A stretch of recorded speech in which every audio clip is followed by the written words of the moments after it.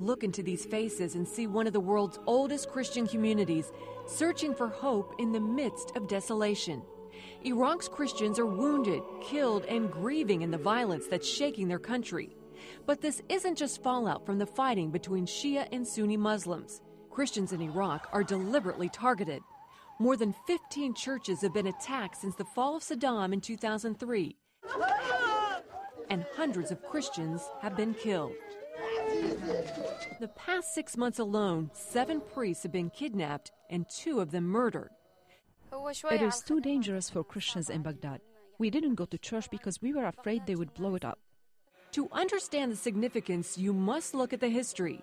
The bloodlines of about 70% of Iraq's 750,000 Christians reach back to the Chaldeans or Assyrians, prominent peoples in the Old Testament.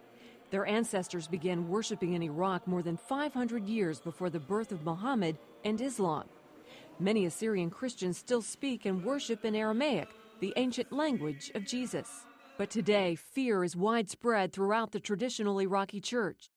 Even in northern Iraq, churches are on edge. In a quiet suburb in the city of Kirkuk, Bashir Samir Sawa is at home with her husband and daughter. That's where they spend almost all of their time these days.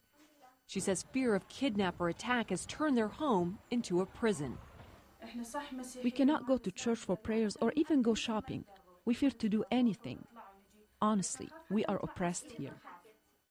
This Assyrian church in Kirkuk stands as a symbol of the community's past glory.